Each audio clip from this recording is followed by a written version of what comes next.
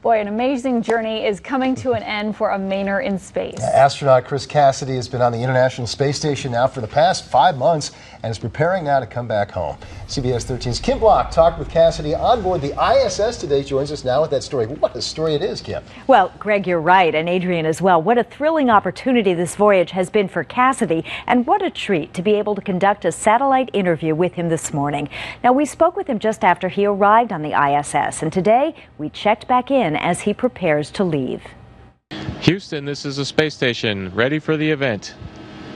WGME TV, this is Mission Control Houston. Please call station for a voice check. Station, this is WGME TV. How do you hear me? Loud and clear. Welcome aboard to the space station. Great to be with you again. And it was great and pretty amazing to talk again with Mainer Chris Cassidy as he prepares to leave the ISS next Tuesday. The past 5 months have literally flown by. I'll be really sad to leave next week. This is an incredible experience. This place is an amazing laboratory.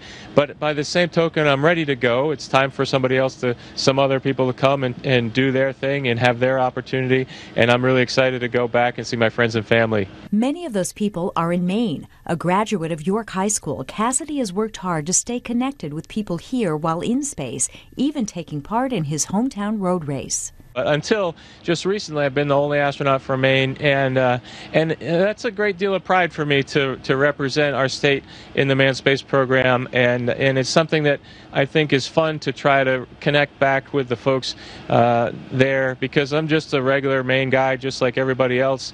I'm just fortunate enough to be up here and be talking to you on this side of the camera. While he may be a regular guy, his job is anything but. While on the ISS, Cassidy took part in a spacewalk.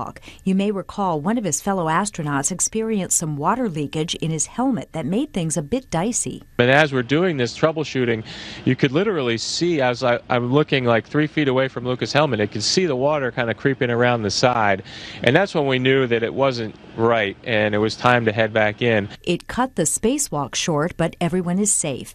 And Cassidy took part in numerous groundbreaking experiments in space. It's a voyage he'll never forget. So are you going to miss that view? Oh, it's hard not to miss that view, but fortunately I have it ingrained in my head, and I've got some wonderful pictures as keepsakes, but really is a fantastic view. And now it's time to pack to head home. And that's what I'm trying to do right now, making sure I'm not forgetting anything like my Maine lobster right here. I want to make sure I have everything all packed up. It's nice and secure for the flight home.